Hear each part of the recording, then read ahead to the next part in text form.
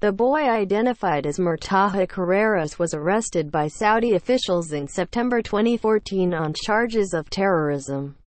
He was sent to the detention center for participating in bike protests in Saudi Arabia's eastern province as a young boy in 2011.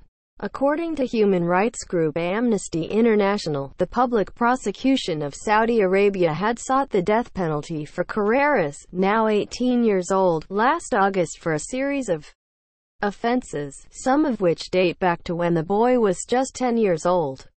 In November 2016, the UN Working Group for Arbitrary Detention had addressed a case of a minor that matched Qureiris, in which it was found that he had been held in solitary confinement, subjected to beatings and intimidation, and his confessions extracted on the pretense of freedom in the aftermath of his confession.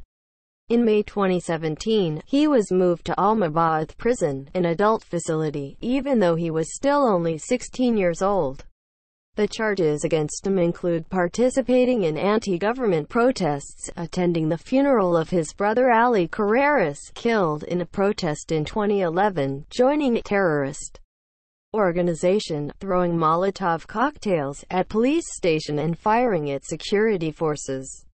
He is currently awaiting his next trial session. According to CNN, the prosecution is seeking to impose the harshest form of the death penalty on Qureiris, which may include crucifixion or dismemberment after execution, despite not holding him responsible for any loss of life.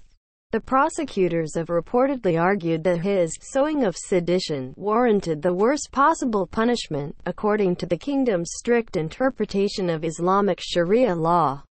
It is also reported that one of his brothers has been jailed and his father was detained last year.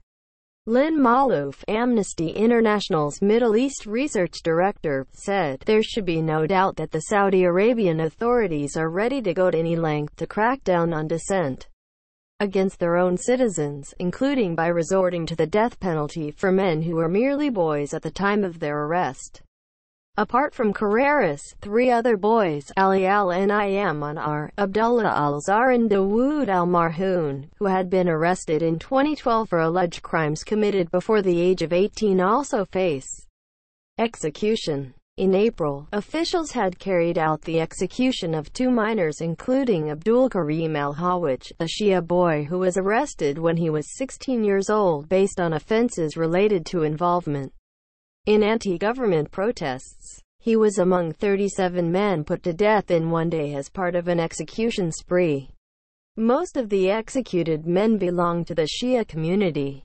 The UN Human Rights Watch have stated that the Saudi government have used counter-terrorism regulations to suppress political demonstration of dissent.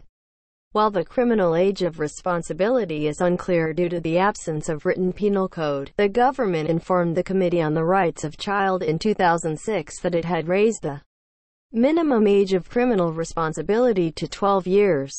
According to the Interior Ministry, Saudi Arabia executed 139 persons in 2018. Around 54 of those executed were convicted for nonviolent drug crimes.